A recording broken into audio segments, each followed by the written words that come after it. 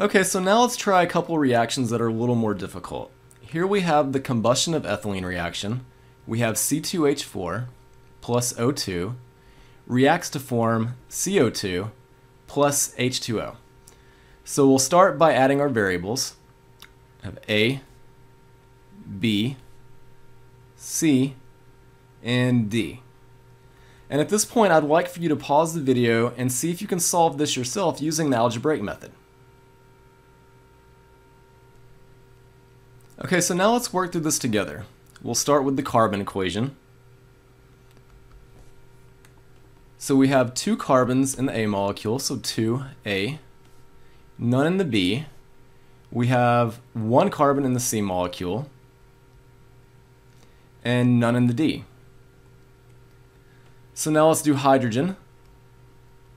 We have 4 hydrogens in the A molecule, so 4A, none in the B, none in the C, and we have 2 in the D molecule, so 2D.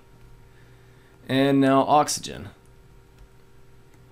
No oxygens in the A molecule. We have 2 in the B molecule, so 2B. We have 2 oxygens in the C molecule, so 2C, and 1 in the D molecule, plus D. Okay, so now let's solve these equations. We'll start by setting A equal to 1, and then we'll use the carbon equation to solve for C. So we have C equals 2A, A is 1, so C equals 2. And now we'll use the hydrogen equation to solve for D. So we have 2D equals 4A. A is 1, so 2D equals 4.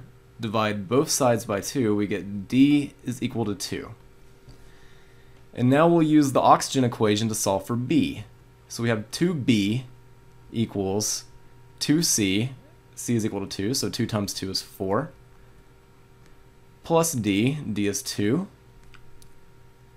So 2B equals 4 plus 2 equals 6. We can divide both sides by 2.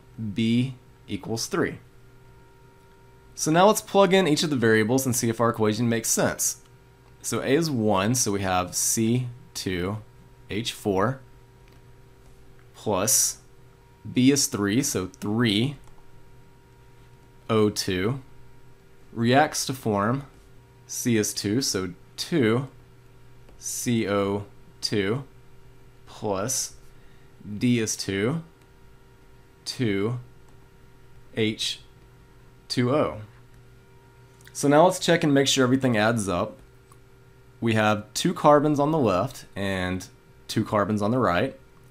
We have 4 hydrogens on the left, and 2 times 2 equals 4 hydrogens on the right. We have 3 times 2 equals 6 oxygens on the left. 2 times 2 equals 4 oxygens there, plus 2 more there. We have 6 oxygens on the right, so our equation is balanced.